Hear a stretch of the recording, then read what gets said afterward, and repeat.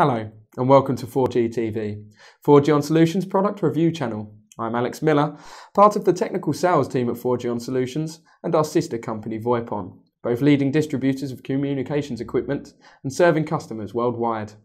Today, we're going to take a look at the Ubiquiti airGateway, a compact device designed to simultaneously connect indoor client devices and power outdoor CPE.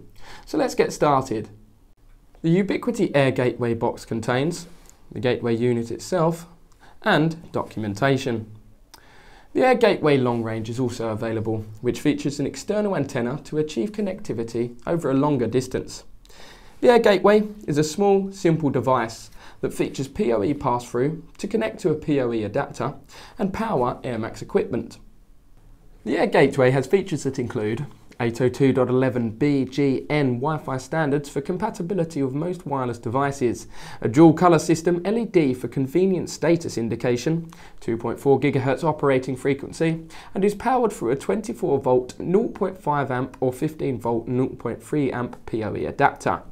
The airGateway supports both access point mode to function as the centre of your wireless network and station mode to extend the network further. This versatility makes it convenient and economical to deploy. After reviewing the Ubiquiti airGateway, we've given it a 4G On rating of 8 out of 10. This device is an easy and affordable way to enhance airMAX CPE installations with indoor Wi-Fi. The interlocking design and PoE pass-through for use with a PoE adapter makes it a convenient option for airMAX users. So that was our review of the Ubiquiti airGateway. Visit 4gon.co.uk for the best selection of wireless products, excellent reseller pricing, next day delivery, and worldwide shipping. Give us a call with any questions you have and our team will be happy to help.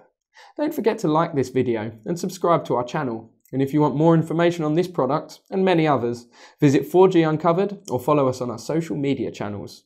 Thanks for watching and we'll see you next time on 4G TV.